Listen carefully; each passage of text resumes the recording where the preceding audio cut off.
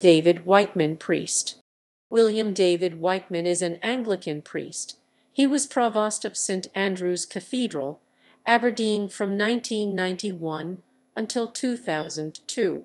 Wightman was born on 29 January 1939, educated at the University of Birmingham and Wells Theological College, and ordained in 1964.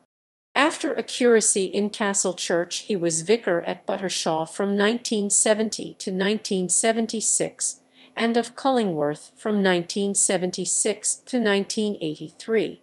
After this, he was rector of Peterhead, then Longside, before his time as provost. References